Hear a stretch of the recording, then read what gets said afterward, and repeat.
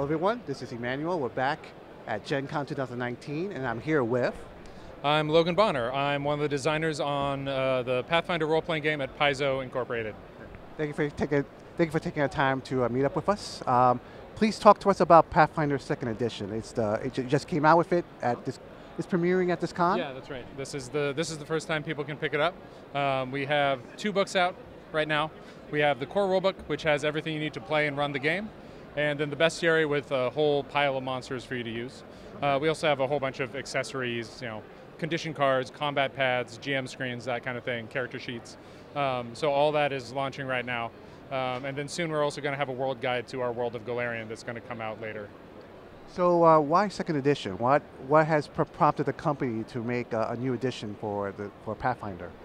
So Pathfinder 1st edition was based on the 3.5 rule set, which at this point is a very old rule set, and some of the issues with it have kind of gotten more clear to people over time. And we had already put out a whole lot of stuff for Pathfinder 1st edition, and we were hearing enough from fans that we're kind of like looking for something new, that we thought it was getting to be time to release a new rule set. And so the new one kind of covers a lot of kind of the issues, especially with high level play of the 1st edition, and with kind of the base complexity of the system. There are a lot of things in 1st edition that are kind of like, I need to calculate all these modifiers exactly every time, and they're kind of like hard-coded. And we wanted to kind of make it a little more narrative, give the GM a little more control over kind of how the game was playing out, and simplify some things that were kind of burdensome for people playing the game. So the new version is easier to learn. It's still very tactically satisfying, because we know that's one of the things that Pathfinder fans really like, and something that we know there's a big fan base for, that kind of game. So there's a lot of options, and there's a lot of kind of tactical choices you get to make, a lot of character building choices you get to make, and we're going to have a large number of expansions with a lot of new rules, a lot of new story concepts to kind of keep fleshing out characters more and more over time. Are there new classes, new races? Mm-hmm. So in this core rulebook, if you compare it to the Pathfinder 1st edition core rulebook, there's one new ancestry. We changed the name of races to ancestries for this game, because we thought that was a little more accurate to what they actually are. And that's the Goblin. So one of Pathfinder's big successes has been with our goblins. You can see this is a goblin right here, and that is also using the new class that's in the book, which is the Alchemist. So that's a Goblin Alchemist. The Alchemist was a class that we premiered in 1st edition in the Advanced Player's Guide, and it was really popular.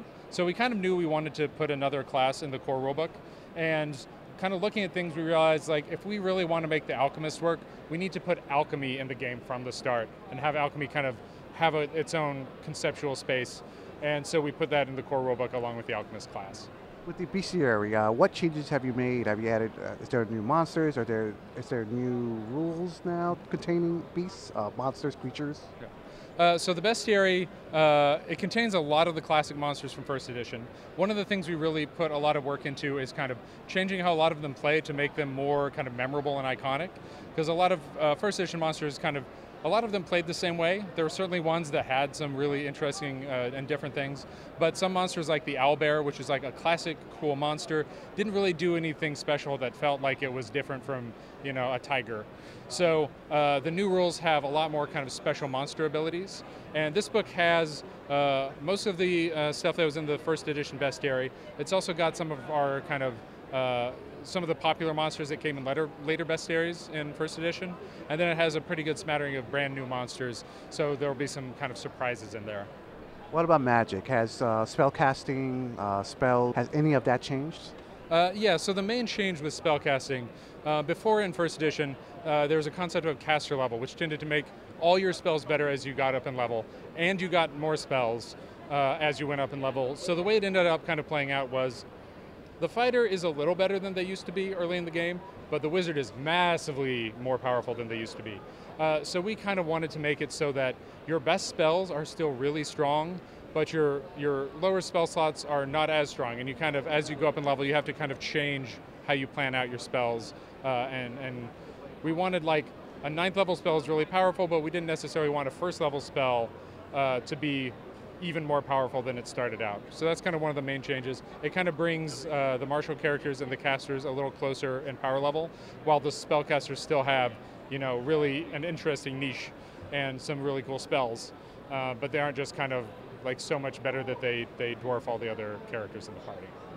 Would you say second edition is also made for, how should I say it, make it easier for new players to learn as well? Because I know the first edition one, the times I played it, was, you just go straight right in. With second edition, is that made the same way? Yeah, so second edition is, we think it's significantly easier for new people to learn.